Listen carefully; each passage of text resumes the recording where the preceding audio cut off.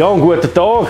Es ist wieder mal ein anderes Video. Es hat einen gewissen Grund. Ich will euch noch ein bisschen näher an uns heranlassen, an mich und das ganze Team, das dahinter steht, hinter Siggnature. Deshalb wird es ganz kurz vorab alle 14 Tage nur noch ein Video geben für die nächste Zeit. Nicht für immer, keine Angst. Wieso und warum, erkläre ich euch jetzt gerade.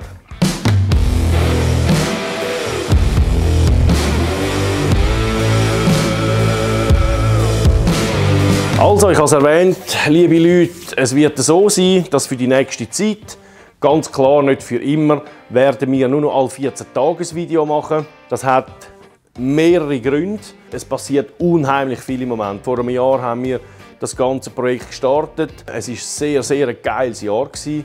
Also auch natürlich vielen Dank an euch. Es ist wirklich ein super Feedback. Für mich einfach eine ganz geniale Zeit gewesen, wirklich sehr schön. Jetzt kommen ein paar Facts, oder? Die Filmerei, die braucht natürlich Zeit wie verrückt, oder? Das ist wirklich ein rechter Aufwand, nicht nur für mich, natürlich auch hinter der Kamera, neben der Kamera. Was da noch natürlich zusammenhängt, man hat weniger Zeit zum Arbeiten. Das heisst, die Arbeit staut sich an. Die Kunden, die müssen 4, 5, 6 Monate warten auf ihre Lieblinge und das ist einfach nicht okay, finde ich. Und darum haben wir ja einen Bützer gesucht. Wir haben glücklicherweise auch einen gefunden, den Kriegel. Den lernt ihr dann auch noch kennen, selbstverständlich.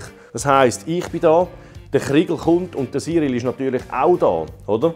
Jetzt, wenn wir da natürlich mal ein bisschen umschauen, ist folgendes Problem. Wir haben hier 2 Bühnen. Das habe ich natürlich so gemacht, weil ich am Anfang ganz allein gearbeitet habe. Ich habe 2 Projekte auf dem Lift. Wenn ich hier Teile brauche, mache ich hier weiter und umgekehrt. Die Bühnen, die sind natürlich zu nahe zusammen. Also man kann sehr schlecht miteinander gleichzeitig arbeiten. Wenn beide auf dieser Seite arbeiten, dann seht ihr, es liegt vielleicht auch noch ein bisschen an meiner Postur, aber nicht nur natürlich. Nachher Kriegel, Cyril und ich, das heisst, wir sind das dritte am Schrauben. Das ist mal ein grosses Thema natürlich. Jetzt erkläre ich euch gerade, wie wir das Problem lösen. Und zwar passiert Folgendes. Die 2 Bühnen, die kommen weg, also es kommt nur noch eine in die Mitte. Das heisst, wir haben hier nachher einen grossen Bereich, wo wir arbeiten können, wo wir filmen können. Ich habe rundum Platz, die Kameraleute haben auch Platz. Bis jetzt, das ist immer gefährlich, kann man fast sagen. Achtung! Das war jetzt aber knapp. In jedem Filmdreh sind sie über irgendwelche Grümpel gestolpert, die ich natürlich überall liegen habe. Ich habe viel zu viel Ware da rein. Dann Lärmen. Wir sind am Filmen da rein. Der Cyril oder der Kriegel dann muss in der Flex etwas machen, muss bohren. Und wenn natürlich die ganze Zeit so Störgeräusche im Hintergrund sind, dann nervt das uns beim Filmen. Dass wir natürlich das Ganze ein bisschen trennen können, tun wir dann noch mal ausprobieren, aber wahrscheinlich gibt es hier eine Wand hier mit einer Tür.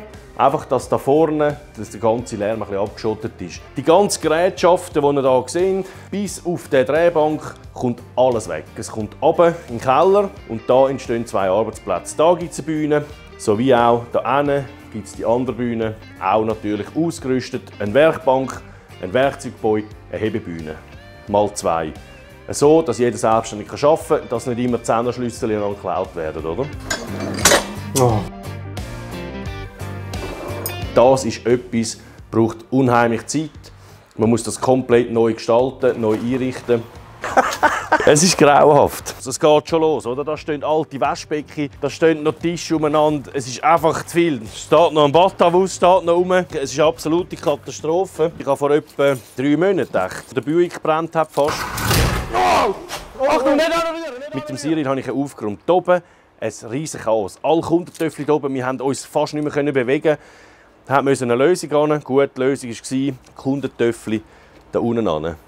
Jetzt müsst ihr schauen. Das ist jetzt ein paar Wochen her. Jetzt müsst ihr euch das geben.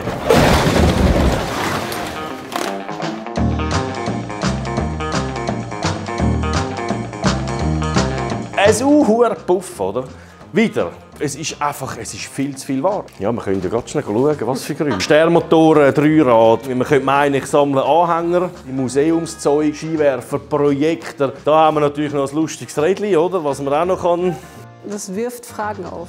Ja, das ist... Zum Messer werfen? Genau. Müssen wir natürlich haben, oder? Ganz klar. Wo stellen wir es an zum Sigg? Weil der Mofa platzt auch allen nicht, hat auch keinen Platz. Gut, Zum Sigg mit der Garage unten, hier hat es ja noch Platz gehabt. Wir haben ja aufgeräumt für etwas, oder? Da, 3 Raben vom Mark, ist natürlich der Lackier, hat schon lange seine Bütze gemacht, auch in den Startlöchern. Das müssen wir jetzt komplett leeren und dann schön neu einrichten. Der Kriegel, der anfängt, lernt den Flugzeugspengler. Also das ist ein absoluter Blechkönig, oder? Und wenn wir natürlich schon einen Blechkönig im Haus haben, dann soll man dem auch ein bisschen Raum geben, ein bisschen Maschinen und eine Werkstatt bieten, die natürlich ihm würdig ist. Und ihr seht es, Kundentöffel häufen sich eben leider auch noch eine riesen Entschuldigung an dieser Stelle, weil ich habe absolut keine Chance. Also es ist einfach zu wenig Zeit, oder? Ich bin nur einer. Es ist immer so schnell wie der Montag, oder? Ja, genau. Optisch haben wir das Dilemma gesehen. Ich hatte schlicht und einfach keine Zeit gehabt, um das einfach mal sauber anzugehen. Jeder, der eine Hobbywerkstatt hat, weiss, wie viel Arbeit das ist. Nur schon so einen scheiß Schrank schön sauber einräumen, anschreiben. Und darum ist auch innerhalb von wenigen Wochen da unten aus dem frisch aufgeräumten Raum wieder so etwas entstanden, wie ihr jetzt leider gesehen habt. Ich bin natürlich absolut nicht stolz darauf. Es ist jetzt ganz klar, was passiert. Es wird aufgeräumt, es wird mal richtig eingerichtet. Punkt 1, Qualität darf nicht leiden.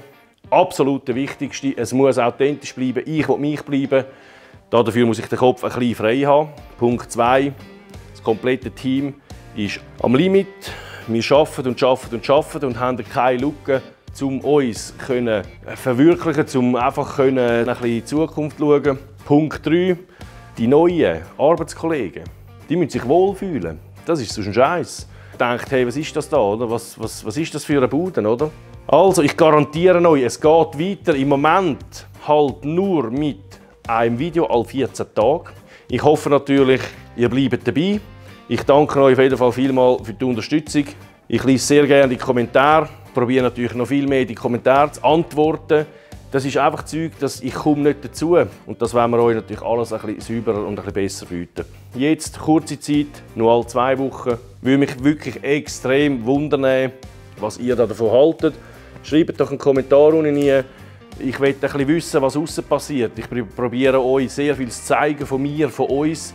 Und gleichzeitig nimmt es mich extrem wunder, was bei euch abgeht. Was ist bei euch in den Köpfen los? So, jetzt ist aber genug geschnurrt und wünsche euch ganz eine gute Zeit und bis in 14 Tagen.